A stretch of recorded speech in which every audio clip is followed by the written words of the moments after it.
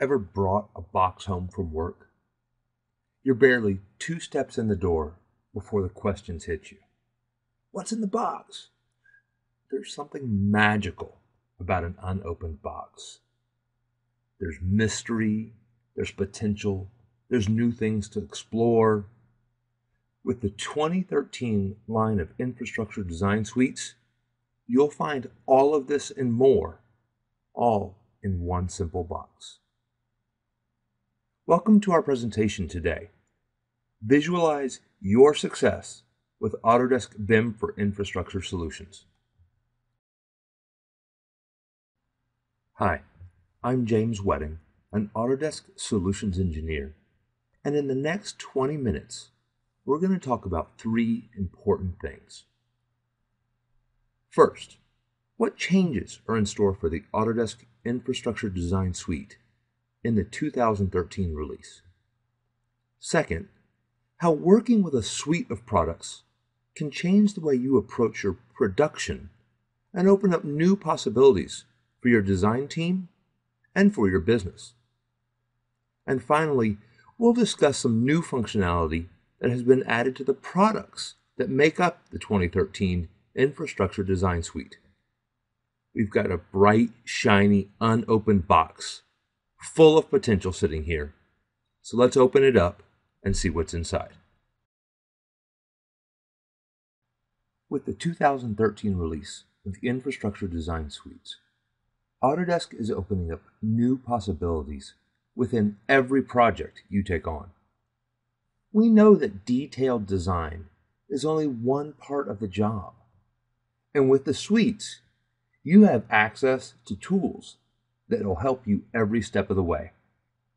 Having a collection of Autodesk's professional-grade products at your disposal lets you take advantage of the best tool for the job, whether that's planning, managing, designing, visualizing, or coordinating. And at every step of the way, there's more opportunity in that box. The Infrastructure Design Suite Standard Edition extends the AutoCAD toolbox to include tools for foundational GIS, planning, design, and coordination capabilities. The Standard Infrastructure Design Suite includes AutoCAD, AutoCAD Map 3D, Navisworks Simulate, Storm and Sanitary Design, and now Raster Design. You'll be able to work with a full host of legacy data and manage your existing systems like never before. The Infrastructure Design Suite Premium Edition is built to take full advantage of BIM for civil infrastructure, adding in powerful conceptual planning tools, the full civil engineering design package, and high-end visualization to make your projects look as beautiful as the design behind them. The Premium Suite includes all of the tools in the Standard Design Suite and adds in AutoCAD Civil 3D, 3ds Max Design, and new for 2013 editions, we're adding in the Autodesk Infrastructure Modeler.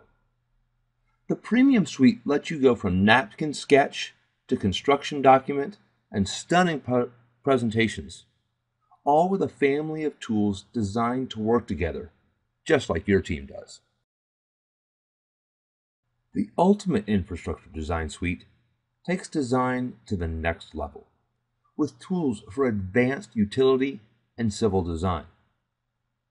Built to take advantage of the skill set in the cross-discipline teams today, the Ultimate Edition includes all of the tools in the Premium Suite, as well as Navisworks Manage, and new for 2013 also includes AutoCAD Utility Design and Revit Structure.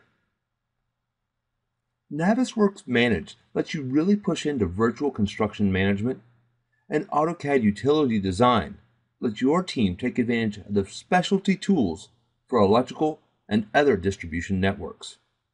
Revit tools round out the Ultimate Edition, letting your team channel their inner architect and work with the structures, such as bridges, that are often part of a major infrastructure project.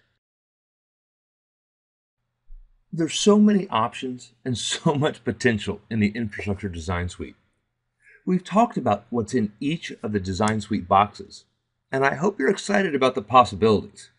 So let's keep digging and explore some of the new additions to the suite and explore how all of these products work together. As we look at the products, note that we'll be looking at the context of a couple of different projects. One, an airport access road, and two, in the context of a master planned community. The power of a great set of tools is they can be used to solve a real myriad of problems. At the beginning of a project, understanding the existing conditions is just part of good due diligence. With the tools in the standard infrastructure design suite, managing existing assets and their future development is the nature of the process. No project is an island, and that means that you probably have existing plans in a file drawer or perhaps image files of existing projects that would be helpful in developing an understanding of your current conditions. With Autodesk Raster Design 2012, you can work with raster imagery easier than ever. Images can be inserted to real-world coordinates, rotated and stretched to match line work that describes a site, perhaps tying to the CAD line work based on meets and bounds. You can incorporate planning sketches or digitize something like a napkin sketch to turn it into part of the digital design process. With Autodesk Raster Design 2013, the suites open up all kinds of new options for data acquisition. With my site digitized, I can now use AutoCAD Map to take full advantage of GIS data, such as aerial imagery or shapefiles or geodatabases. The Map task pane makes working with multiple layers of GIS information easy, and advanced styling tools allow you to make sense of what can sometimes be an overwhelming array of information. AutoCAD Map gives you access to data in dozens of common file formats like rasters, shapefiles, or databases, and inserting GIS data from the local governing body will help you as a planner better understand your project before you start moving into it. Jumping over to our land development project, I am going to use a raster surface file, a DEM, to create a base surface, and then drape a combination of GIS data, pencil sketches, and some previously prepared land use exhibits onto that surface. Bringing all of this data together in a single exhibit really can help stakeholders understand what issues are in play. In AutoCAD Map 3D 2013, Autodesk has really focused on data access and planning, public review tools, data management, and modeling. Data access has been improved to include the ability to build industry-standard models on a SQL server and an enhanced FDO provider for SQL servers. Dynamic map elements make public review easier, as does native DWG publishing direct to the web. Data management tools have been expanded to convert more flat data to smart data, and linear referencing systems have been incorporated to better reflect the way road, rail, and utility networks are handled. To me, the most exciting addition to the Infrastructure Design Suite this year is the Infrastructure Modeler. Infrastructure Modeler combines the best of BIM and GIS, really opening up new possibilities for many firms. Infrastructure Modeler allows you to create 3D models based on existing GIS data, adding depth and information to complex scenarios, making it easy to understand. Infrastructure Modeler can use raster imagery to create 3D terrain models, giving non-technical users an understanding of scenes that contour lines just don't deliver. With the style and theming tools in Infrastructure Modeler, you can easily color various land use scenarios to create compelling exhibits, or add in the existing buildings based on the GIS information you used earlier in Map. Creating a model like this really gives a common understanding to how your project will come together. Infrastructure Modeler also includes powerful proposal management, allowing you to create a base model and then add new proposals to explore different design scenarios. In this case, we'll look at a couple of different ways to get our road into the airport.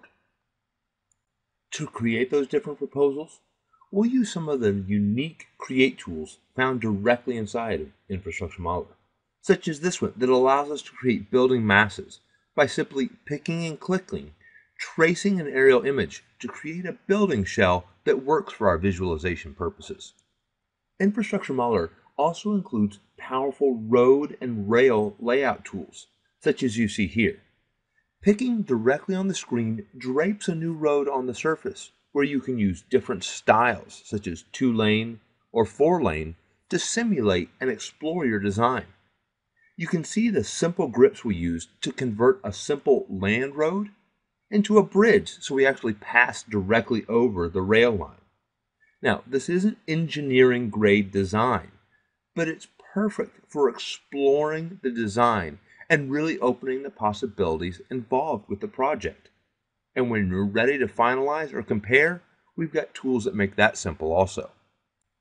With one scenario complete, I'll start creating some camera angles, some points of view, so that I can show how this design comes together and how the approach road works in the context of the larger project scope. By setting common angles and setting up still shots, we can use those same camera angles to compare different design iterations. In this case, we'll set up a few different static shots looking at the approach road as well as the interaction with that rail line. With two different proposals modeled in Autodesk Infrastructure Modeler, I've exported out some simple images. In 2013, we've added in the ability to add high-reg output file formats, the sort of thing you could use to create posters for a public meeting, for instance. Here you can see we've got the images stacked up so that we can alternate between different design proposals, giving a very clear understanding of how we can pull this project together, but still giving stakeholders an understanding of the options that are available through their design. In addition to the stills that we created based on static cameras, it's important to note that using the Show Motion tool directly inside of Autodesk Infrastructure Modeler, you can create powerful flyby effects that you can then export for publishing to, say, a website or even showing up on YouTube. And just in case the output directly from Infrastructure Modeler doesn't fit your needs, we also have included the ability to export to an FBX file, a file format that 3ds Max can use to really create stunning visualization. Now let's take a look at our master plan community in Infrastructure Modeler. We've brought in the map data that we created earlier. You can see there the surface, new roads, driveways, land use information, my houses, new houses. All of that data can be used to drive the model. Infrastructure Modeler also includes the ability to create style rules to help us create a little bit more realism in the Infrastructure Modeler. Instead of having just simple gray, essentially plastic houses, we can create rules that help define and stylize the houses, applying skins to the building, giving the roof some texture, and really making the model pop. We've added in some light poles to add just a little bit more realism here so that as people review the model, they actually know what they're looking at. As you move into detailed design, one of the first things you'll probably do is go out and actually get some field survey data. With AutoCAD Civil 3D 2013, we can bring your real-world data into the full design package. With this release, survey functionality has been a real focus of the effort. Surveyors can more readily use attribute information and create more detailed base maps and utility plans from their field collected data. Prior to Civil 13, the data was stored, but not really available for presentation or for a query. With these new query tools, there can be thousands of items in a survey database that need to be sorted, And this functionality helps you filter the data in order to find these points, figures, and data properties faster. Additionally, you can now use those search results and add them directly to your surface, creating a dynamic updating link when new survey data is collected. For example, if you set up an edge of pavement or an EP break line, every day when your crews come in and add new data to the survey database, that new database information is going to add to your Civil 3D surface information, creating a more dynamic and more complete BIM model for civil infrastructure. It's important to remember that you're dealing with a suite of products here. With your survey complete, we can actually make use of the conceptual or proposals that we created with Autodesk Infrastructure Modeler. By connecting directly to the SQLite database that drives the infrastructure model, we can bring in those proposals. Civil 3D contains many of the map data connections that are part of the AutoCAD Map 3D product. Now, within Civil 3D, we can use best fit tools to create road layouts in both horizontal and vertical. And with the advanced modeling corridor toolset, changing a corridor to reflect a change in the cross-section or a road width is pick and click simple. And for those of you who have really complex situations, the subassembly composer that again was on Autodesk Labs has been baked right into the AutoCAD Civil 3D product. So now there's no cross-section you can't handle directly with Civil 3D and the corridor tools. Let's take a look at a few other features that were added to Civil 3D for the 2013 release. Previously, there were no explicit tools for the railway designer. While all civil engineers could benefit from the power of Civil 3D objects such as surfaces or corridors, the geometric design requirements of a railway alignment simply couldn't be defined. Civil 3D now includes the idea of an alignment type, including special features for rail, like chord-based alignment design and labeling. The alignment also helps provide the necessary modeling information for CANT. And for those of you working below the surface, you'll be thrilled to see that Civil 3D 2013 introduces pressure networks, including a large, out-of-the-box catalog of pipes, appurtenances, and fittings in a variety of materials and sizes. These intelligent 3D objects help enable you to create and document detailed pressure network models. Just because you're still working on your infrastructure design doesn't mean that you shouldn't begin the coordination process with the rest of the project team. For that, the Infrastructure Design Suite includes Autodesk Navisworks. Navisworks allows you to aggregate your DWG with the architect's RVT and bring them all together in a model where you can understand how the whole project is going to come together. In 2013, we've really focused on three key areas: simulation, integration, and communication.